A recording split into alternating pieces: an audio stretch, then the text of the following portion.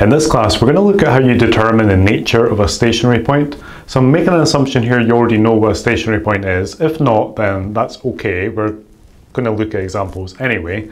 But it might be better to check out the stationary point class first to get an introduction and then come back to this class. Or just follow along and then figure it out later. So a stationary point, as a reminder, is basically where the graph of a function changes direction. So you could have, for example, a parabola from a quadratic function, and here the parabola is sloping down the way, and then it stops, and then it's sloping up the way. Where it stops, where it decides to change direction, that's the point that we call a stationary point. So in this example here, over here in this part of the function, you've got a negative slope, so negative gradients on the tangent lines. Over here, you've got the function sloping up the way, so positive gradients on the tangent lines. So here we say the function is decreasing, here we say the function is increasing, but at this point here, we say the function is stationary. So at this point here, the derivative of the function is 0, the gradient of the tangent line is 0. So that's a recap from stationary point sort of theory. What we want to determine in this class is partly how to find the stationary points, but once you find them, which is an algebraic process, you don't know what type they are. So this type here is a minimum turning point. That's one of the sort of three types. If that parabola went the other way, then this point here, which would be the stationary point, is a maximum turning point. It doesn't have to be on a parabola. It can be other types of functions. So for example, a quartic function goes a little bit like this. So on this quartic function, this would be a maximum turning point. So with that guy, this would be a minimum turning point. Sometimes we call these local maximums and minimums. So this is not the minimum value of the whole function because the function doesn't have a minimum. It carries on down the way forever, but we call it a local minimum. So it's like the bottom basically of that curve. So it's a localized minimum. So minimum turning point, maximum turning point. The other option is a point of inflection, which is where the graph is, say, increasing, and then it stops and goes horizontal at that point, and then increasing again. So positive gradient, 0, and then positive. So this one is a point of inflection. Okay, so I'll just say point of inflection. In particular, that one's called a rising point of inflection, and you also get a falling point of inflection, which would be like this guy here. So what we want to do is kind of keep these ideas in mind as we look at these two examples, and we're going to find the stationary points of these functions, but then we're going to try and determine which of these types of stationary point we've got. So the algebraic process for doing this doesn't really give us information about the type, so we're going to have to develop a method to take the algebra a little bit further. And one way you can do this is just to think about making not a perfect sketch of the graph, but just like a mini sketch. If you had a mini sketch, you would be able to say, hey, like, yeah, my mini sketch, my rough sketch tells me it's a maximum or a minimum or whatever the case may be. But regardless of which method we're going to use, and I'll talk about another method as well, we need to start by taking the derivative because that's how we find stationary points. So we're going to take our dy dx here. Using the power rule for this polynomial, we're going to get x squared minus 1. So it's quite a simple derivative. For the stationary points, we need to take this derivative and set it to 0. If you're not sure where I'm getting that from, check out the stationary point class and then come back into this one. Or just think about it as being 0 because at these stationary points, the tangent line would be horizontal. So at each of these stationary points, if you drew a tangent line, it would have a horizontal line, meaning that it's got a 0 gradient or a 0 derivative. So we need to go ahead and solve this quadratic equation now. This is a difference of squares. We can factorize that as x minus 1, x plus 1. And just going ahead to solve these two equations, we're going to get x equals 1 and x equals minus 1.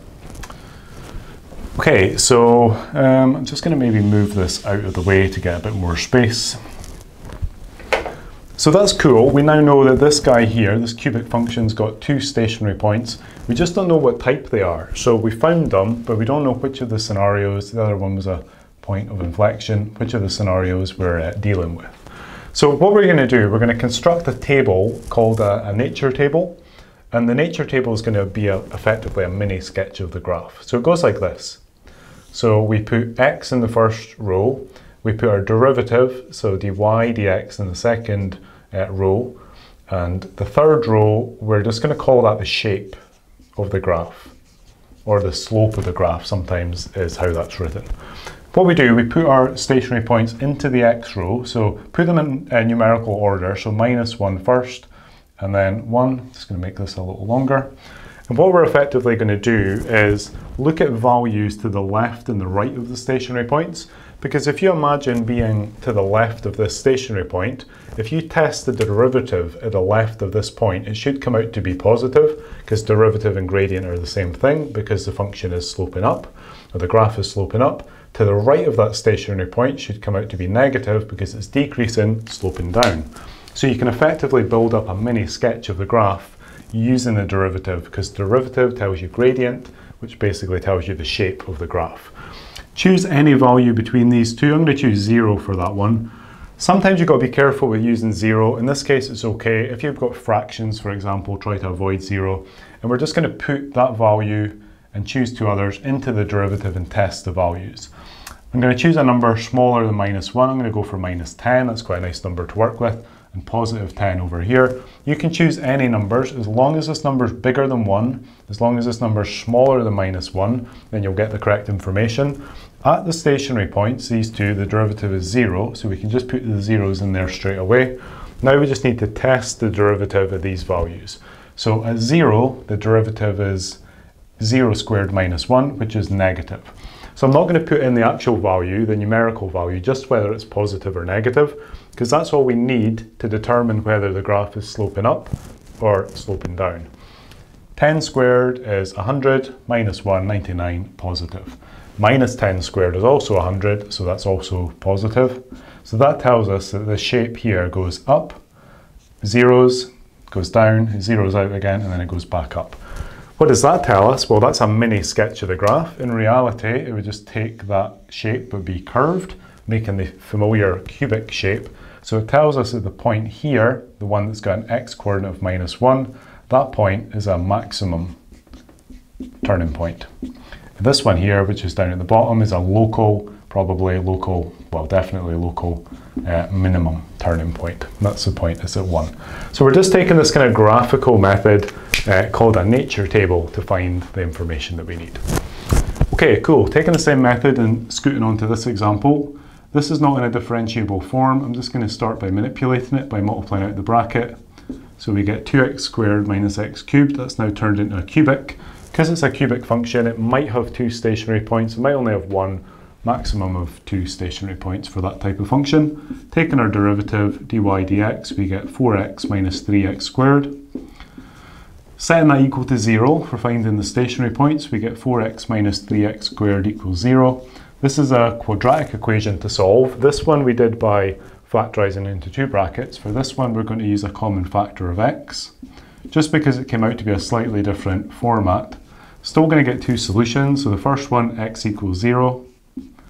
Second one we get by solving 4 minus 3x equals 0, which is going to be x equals 4 over 3. So those are our 2 stationary points. That's fine. We want to determine their nature. So we're going to determine their nature by using the nature table. The other way you can do this is by taking what's called the second derivative. Second derivative test is when you, well, the second derivative is when you differentiate this again to get the derivative of the original function taken twice. And there's a way of connecting the second derivative to whether the function is a maximum or a minimum. I'm not going to show that method here because I don't find it to be as effective. I find that it tends to cause confusion.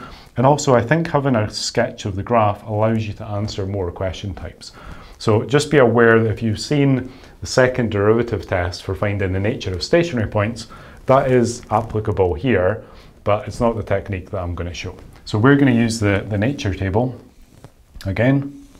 So just putting in our information, just trying to build up a mini sketch of the graph. Putting in our stationary points first of all, so 0, 4 over 3. It's fine that that came out to be a fraction, it could be anything. Let's go for, I'm going to go for -1 this time. In fact, no, I'm going to make that -10. Let's go for a number between 0 and 4/3. So I can go for 1, that's quite convenient. And then a number over here is 10. You'll learn by experience which numbers to use. I mean, they've got to be in the right position. Like, you can't have a 10 in here because it's not between those two numbers. But I find that using tens and minus tens is really helpful, because when you square them, you get nice clear numbers like 100, or if you cube it, 1,000. If you use a small number like -2 or 3, it's just more difficult to calculate with. So we can put the derivative straight in for the two stationary points, so 0 there, 0 there. Putting the 1 into our derivative, we get 4 minus 3, which is positive. Putting minus 10 in there, we get minus 40 minus 300, which is negative.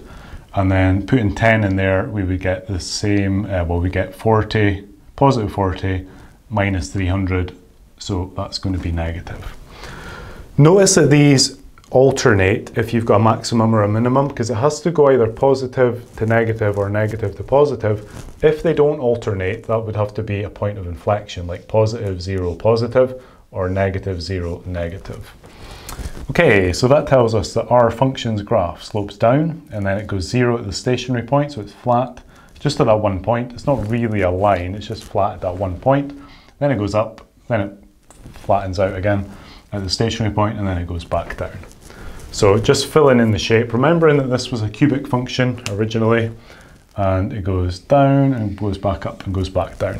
Notice that this cubic went up and then down and then up, and this one goes down, up and then down. That's because this one's got a negative x cubed term, so they start by going down the way and then back up. These guys with the positive start by going up and then back down.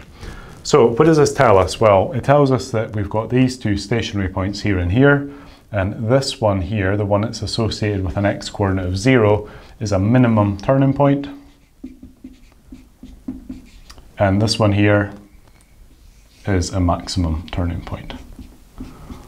So there's quite a lot going on in this topic. Learning to work the nature tables is not too bad. It takes a little experience, but there's quite a lot to piece together. So these are important question types. They're generally worth quite a lot of marks on tests and exams and things.